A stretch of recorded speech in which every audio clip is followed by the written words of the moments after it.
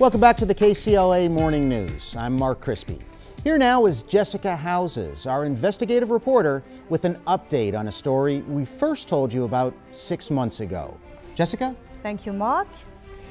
You may remember the story of Carrie Brooks, the off-duty LAPD officer who collapsed while chasing down a rapist in the hills of Malibu about 6 months ago. Officer Brooks suffered a heart attack while in the pursuit of the attacker. Immobilized by the heart attack and lying on the ground, Brooks could only watch as the rapist turned and raised his knife to kill him. However, the attacker was thwarted at the last second by Brooks' younger brother, Jimmy, who shot and killed the rapist using his brother's gun, saving his life. Well, I've done some investigative follow-up, and here's the update. Officer Brooks is considered to be a hero by the LAPD and the public alike for saving the rape victim from being murdered. You may recall that the rapist was poised to kill his victim before the officer intervened, and he saved the citizen's life. However, I have discovered that Mr. Brooks, despite his heroism, has been relieved of his duties as an officer.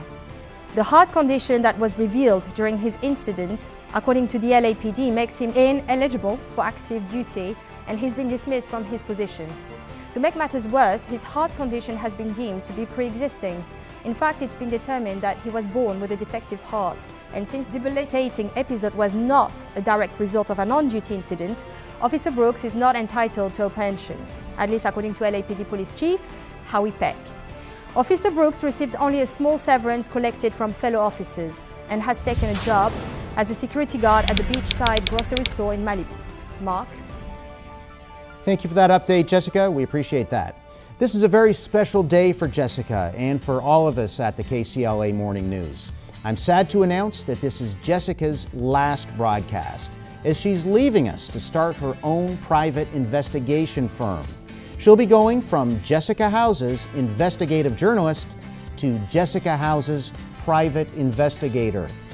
Here's our entertainment chief, Sam Pastrami, with a cake for you, Jessica. Also here to say goodbye is Frank Buckme from Weather and Cinnamon Tan from Traffic. Jessica, we're really going to miss you. I'll never forget the cupcakes you bring in, and the way you taught me to twist the bottom, place it on the top, and have a cupcake sandwich. Jessica, first Michaela leaves for the network in New York, and now you. I don't know how I'm going to take it. I miss you already, Jessica. By the way, there's a SIG alert on the 10. You might want to take the 101 to the 405 and pick up the 10 in Culver City. There are other upcoming changes here at KCLA. Frank Buckme is moving from the weather department to the anchor chair. Congratulations, Frank. And yours truly, Mark Crispy, is shifting from the morning news to become the lead news anchor for breaking news and the evening news. These changes will take place Monday, and I just want to say to my friend and associate Jessica Houses, we're really going to miss you and wish you all the luck in the world in your new endeavor. And to my associates here at the KCLA Morning News, Sam Pastrami, Frank Buckme, and Cinnamon Tan, a true pleasure. And to all the viewers who've been watching me on the morning news, I'll just say thank you, and I look forward to keeping our friendship alive on the evening news. Goodbye, everybody.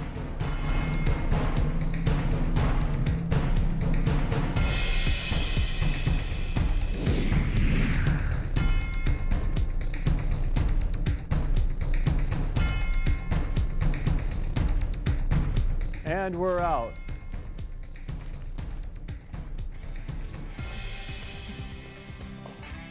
Hey, Jessica, how about we meet out at your beach house this afternoon?